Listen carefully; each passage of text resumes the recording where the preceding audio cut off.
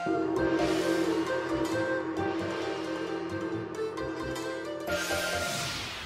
mga kapuso! Andito pa rin po tayo sa Kapuso Fearless Forecast 2015 at ngayon naman, isi-share ni Sir Johnson ang kanyang Fearless Forecast for the other Chinese zodiac.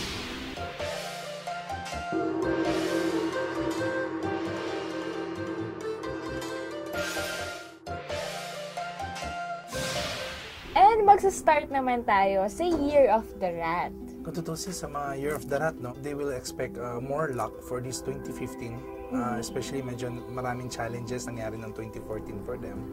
But this 2015, kung meron man mga swerte nangyari ng 2014, lalo pang lalaki yun for this 2015. Especially on the money side, okay, sa mga people who are in the business, okay, or sa career, more recognition din. So, more projects. And also in terms of love, okay, so medyo maganda rin siya. Because of maganda ang luck ninyo this year, but their stability is not too strong. Ibig sabihin, huwag lang masyadong impulsive sa mga decisions. Ox. Generally, para sa Ox, no, so far, yan, marami na ng mga bali-balita, no, nasabi na, oy, nako, ang Ox is one of the medyo unfortunate sign for the year. Kasi ang Ox ang #1 kalaban ng Year of the Sheep. Okay, kaya kung for the year, dapat yung mga Year of the Ox is medyo maglalaylo lang muna. It's not their year to take risk, okay, especially kung sobrang high yung risk, okay, or mga major investment, mga ganon, or major changes in the life. So, like yung mga change ng career, or engaging in a new business, yun. So, medyo hanggat maaari, laylo lang muna si Ox ngayon. Health also is not too stable, so especially on the related to stomach. One good thing about them is mabilis nila mahanap yung benefactor luck nila for the year. Ibig sabihin, kung meron man negative nangyari sa buhay nila for this year, take it as positive dahil may kita nila lahat ng okay para sa buhay nila. Then, yun yung para for future preparation. Year of the Tiger. Kamusta naman po sila this year? Year of the Tiger, so far, kasama sila sa mga lucky signs also for the year. So, sa mga negosyo, sabi natin dyan, more to grow and expand your business. Okay, kasi chances marami ka mamimit ng mga tao na pwedeng makapag-partnership sa'yo. Sa careers, also the same. May mga good companies na, or mga better companies na pwede mong tignan as an opportunity. Ganon. Kasi lalabas yung potential ng trabaho mo for the year. Love is also good for sa mga tiger. Yeah, kaya it's also a good year para to be more open. To be more open? Yes. So, kasi open ang problem is mga tiger masyadong workaholic eh. Year of the Rabbit po. Year of the Rabbit so far this year, napakaganda rin ng taon nila. Okay, also they will expect more luck din in terms of opportunities. And also this is a good year para to fight on something. Like kunwari, being competitive, okay, or meron kang gustong ilaban or ipakita or manalo sa kalaban natin, it's also a good year. Okay? Sa mga politicians na Year of the Rabbit. Yeah, politicians, no? Or mga pwede natin sabihin also sa mga negosyante na, di ba, they want to parang conquer ba yung word, parang gano'n, di ba? Parang gusto kong dito sa town na to, okay, mag-top 1 or what. It's also a good year para to fight on.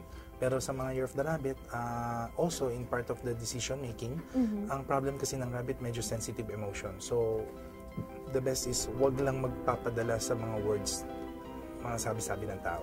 Year of the Dragon. Yeah. Kamusta po sila? Dragon originally kasi this year is medyo mix yung luck nila, no? In terms of the money side, they're good, okay? Pero in terms of harmony and conflicts, yung mga ganun, and health, medyo negative sila ng konti. Okay? Kaya sa mga negosyante, it's good para to earn more money luck. Or sa mga naghahangad ng more sales, more income, it's also good. Kaso yung health nila kasi medyo down, so chances of pwede maapektuhan din yung financial natin, right? Sa mga dragon, ang pinaka sinasabi ko madalas is kung meron man kayong mga naging sakit na dati, this year kasi may chance na bumalik yan. Kaya dapat ingatan nyo siya lalo. Ingatan pa. Yes. Kasi ang problem ng dragon, they're very responsible. Or that's one good character nila. But the problem is, if you're very responsible, then you eat all responsibilities naman. Oo, masyadong lahat na sa akin. Sige na, ako nagagawa ng lahat. Pero yan, nagsasuffer yung sarili mo. So make time for yourself. Year of the Snake naman po. Year of the Snake so far, mas more better luck sila in terms of money also. So, mga nasa negosyo, it's also a good year para to take investments, okay? And then, this year also, medyo expect lang tayo. There are offers na pwede pumasok sa atin, na pwede rin natin i-take account. Mas more swerte ang mga snake kapag related sa negosyo, mga like mga pagkain, ganyan. Okay, yun. Or sa mga, siguro, services, also the same. Ganun, no? Pero the problem of the snake is medyo extreme kasi yung character nila. Dapat this year, talagang kailangan nila ng mild, calm. Okay? Tame down. Medyo tame down, oo. Kasi kundi, mahirap. Dahil mamaya, akala natin everything is good na. Eh sila pa naman yung typical na pag gusto ko, now. As in now. Pag ayaw ko, now din. Year of the Horse naman po tayo. Yeah. Para sa mga Year of the Horse naman, for the year, so far you're in friend with the Year of the Sheep. Yun yung sinasabi ng secret friend. Kaya sabi ng mga iba is a good year. Pero original good niya is just to increase the opportunity. Pero the problem of the Year of the Horse, they're easily distracted for the year. Yung parang di-distract by mind, lack focus, lack concentration. So, para sa mga Year of the Horse, ang pinaka-highly advised ko dyan is yung decision making, napaka-importante for this year. Focus and being consistent of what you want. Ang problem pa naman ng horse, pag nagiging emotional, they become tactless. Yeah, kaya this year, napaka-importante talaga yung ano yung gusto mo, then setting priority dun din. And Year of the Sheep naman po. Yeah, para sa mga Year of the Sheep, so far kasi daw, sabi nga natin, it's your own year. So, medyo chance of, this is a competitive year or very challenging year. So, kailangan mas more maging positive lang tayo na, kasi may mga sheep na kailangan nila ng challenge. And the more challenge, the more mas more nagiging, ano sila, yung aggressive para manalo. Minsan kasi may mga sheep din ang problem, is sensitive ang emotion. Na the more na ini-ignite mo sila, the more na ano, lalong nababanas. At ano, kasi yung sheep mga ano yun silent but attacker yan. Sa Year of the Monkey naman, mga kapwa kong mga monkey. Para sa monkey, so far, no, for the year, is a very good year. So, in terms of like success, okay, or especially in career, no, like promotion, recognitions, yung mga ganun. So, expect this year will be parang mag-jump up yung name mo.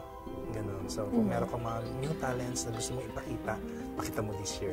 Ganun siya. Kasi yun yung mga things na makikilala ka na naman ng bagong tao. Check. Also, in terms of the money, medyo success din ng mga monkey, no? Like sa investments, which is good also kasi long-term dapat. Pag short-term, medyo hindi mag-workout sa mga monkey. Because the problem of the monkey, masyado emotional, tensionado. The more short-term, the more they are tense. Ganun siya. So, dapat medyo long-term talaga. Year of the Rooster naman po tayo. Manok. Yeah. So far, sa mga Year of the Rooster, no, this year is medyo low year, okay? Kasi kung kasama sila sa mga unfortunate sign. So, the best advice ko is also lay low. Dapat huwag masyadong padalos-dalos sa making decisions. And problem din ng rooster ngayon, medyo yung money, mabilis na out, mabilis na mawala. Kaya kailangan mas more maging wise spender. Kaya nga minsan may mga clients ako ng mga rooster na tinatanong din nila, naku, paano yan? Kunyari, may plan ako to open up new business or meron akong papatay yung bahay, mga ganyan. Then, also, ang advice ko is, kung po pwede, huwag muna for the year. Kasi kung wala tayong takot na magkamali ka doon sa business, kasi pwede ka naman kumuha ng consultant dyan. The problem lang yung proseso. Baka mas more than expense ka than the income. Year of the Dog naman po. Now, para sa mga Year of the Dog this year, no, better year than the last year.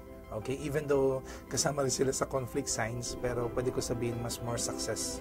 Pwede nila mas makuha magiging for this positive year. sila this Mas more magiging positive, yeah. Especially mga dog na nasa career than business. Okay? Kasi pag nasa career sila, chances of mga promotions, recognition, or chances of finding mga new opportunities. Okay? Pero this opportunity, kailangan lower risk, no? Huwag naman yung mamaya papalipat ka nga from one place to another pero ang taas-taas ng risk. Diba? Kasi baka pag pumasok doon yung conflict, pwede magka-problema.